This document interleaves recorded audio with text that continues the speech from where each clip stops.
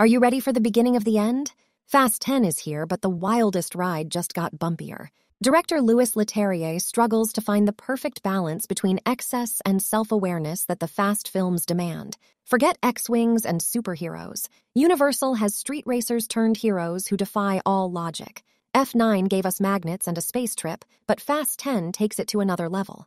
The real star here is Jason Momoa, who brings a deliciously weird and unpredictable energy to his villainous role, Dante. He steals the show, while Vin Diesel's Dom feels somewhat adrift, except when challenged by Dante. The action scenes deliver, but the car stunts lack the freshness we've come to expect. Director falls short of embracing the franchise's maximalism and melodrama. Strap in for Fast 10's wild ride with its ups and downs, so I will give it 3 stars out of 5.